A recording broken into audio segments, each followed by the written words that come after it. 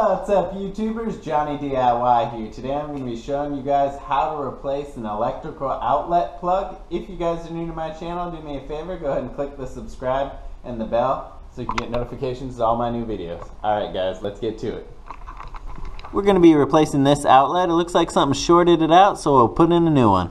First thing we're going to do is, let's go ahead and plug in a lamp to that socket. Then we'll come over to our breaker box and flip off that breaker.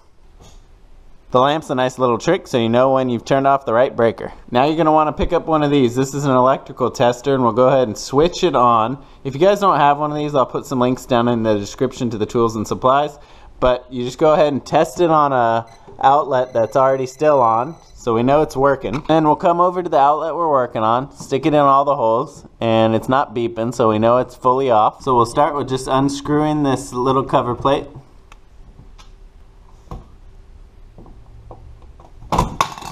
Then I always like to take my tester again and fish it in the back and make sure all those wires are turned off, because sometimes there could be a stray wire. Better safe than sorry. Then there's a screw on the top. We'll go ahead and unscrew that. One on the bottom. And then we should be able to pull the whole outlet out. Be careful now. I always like to be doubly safe. Make sure to check all these wires.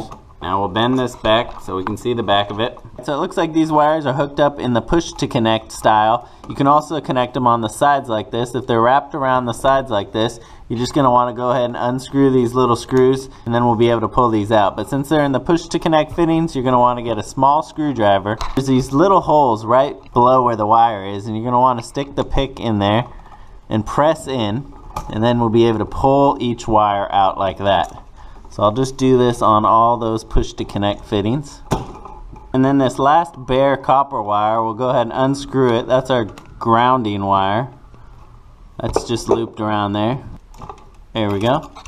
Now we have the old one free. Okay, so we'll take our new one, we'll flip it around, and this one doesn't have the push to connect ones, but if it did, you're just going to push them into the holes, and the white on the right and the black on the left. But we'll go ahead and use these side ones. So we'll just go ahead and loosen up these screws on the side. And we'll take our pliers and we're just going to bend a little hoop into these wires. You can always take off a little more insulation if you need to. Okay, so see, you just want to put a little hoop in it like that. And the white is going to go on the side with the silver screws. It also says white on the back if you read it. You just loosen the screw up. You put the hoop around the screw. Then we'll tighten that screw on the hoop good and tight. So, there we go.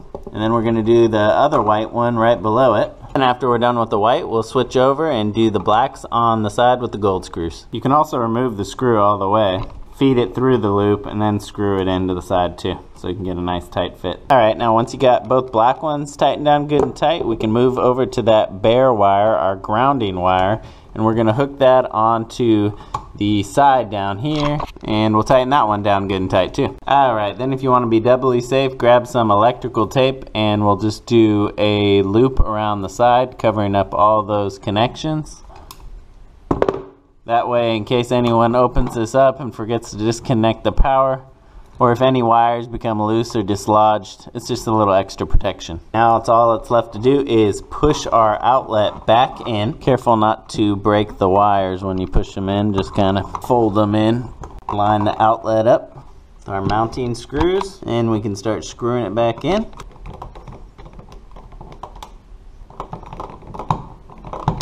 Make sure the plug's nice and straight when you tighten it down. Then we'll put on that little beauty plate. There we go. And we'll flip our breaker back on. Then we'll go ahead and plug our lamp back in. Works, top and bottom. Alright guys, and that is how to change your electrical outlet. Do me a favor, if you're new, subscribe and click the bell so you can get all my new videos. Alright guys, thanks for watching Johnny DIY. Keep on doing it yourself. Take care.